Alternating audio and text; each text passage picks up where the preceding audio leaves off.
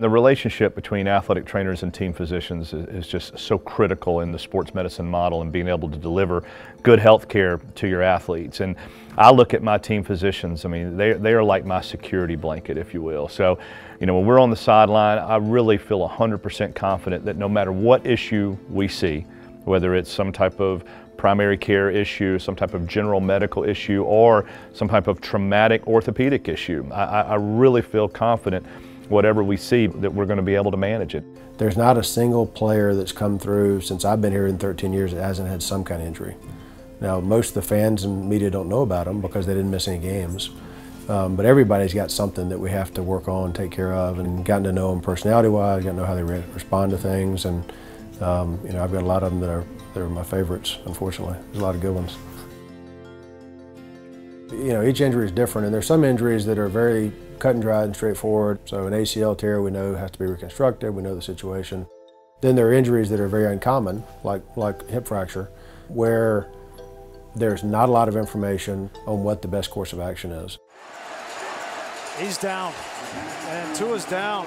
Tua's injury, for instance, you know, I think there was a lot of discussion, obviously nationwide and probably all over the world, about people that know about it, about what his outcome and prognosis was. But none of those people really understood the whole situation. At first, honestly, we didn't know what we were dealing with on the field because we thought he had a facial injury, which he did.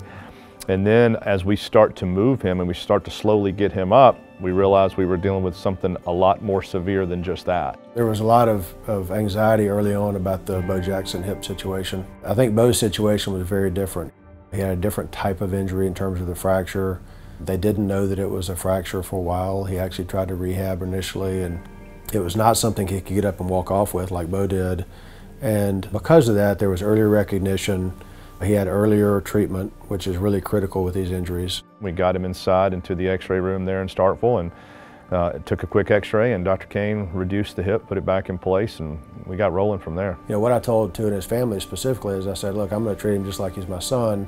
You know, I'm going to get all the opinions I can get until I find a consensus from the people I trust and that I believe in on what the best course of action is. And whether that's, you know, to go to this place or to have this procedure, no matter what everybody's opinion is, I'm going to try to assimilate the data because I don't do that particular procedure and advise you guys about what the best course of action is to have your best outcome. Dr. Cain literally in the second half of that game is on the sideline making phone calls to experts across the country trying to determine what's the best route for us to take with him. Who is the best surgeon that we need to go to? Dr. Cain knew that he wanted to refer him out, and by the end of that day we knew where we were going, and the next day we took him to Houston to see Dr. Chip Routt.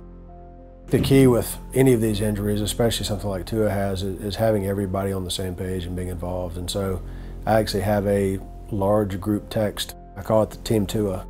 I kind of send out, here's our timetable, here's our plan, to make sure Tua understands, make sure everybody working with him is on the same page, to try to control that best we can, because I know he's getting pulled a lot of different directions, and everybody wants his time, and he's very popular, and he's got to do certain things for his career, but what I don't want to do is have him set his recovery back because of that, and that's always a concern with any injury like this, is the demands of being a well-known athlete versus the demands of having to rehab an injury don't always match well together. You know, Tua is another, you know, unique story, and I know his story is still being written, so to speak, but, you know, so far to this point, he's had a tremendous recovery, and that's a credit to Dr. Cain and every physician that has been involved with his care, and definitely a credit to Tua.